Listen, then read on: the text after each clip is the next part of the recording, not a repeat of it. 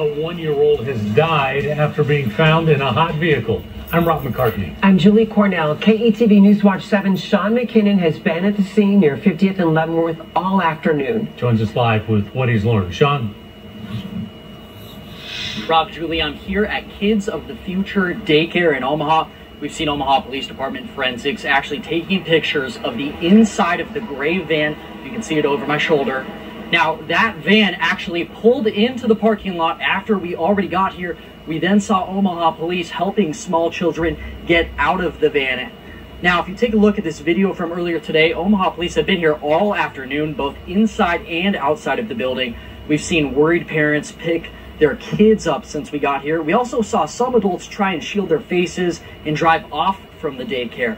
Omaha Police have not said if any adult is in custody yet. They say they'll need to conduct their investigation before anything like that could happen. Now, the building was locked when I got here. I knocked on the door. I've also called Kids of the Future Daycare.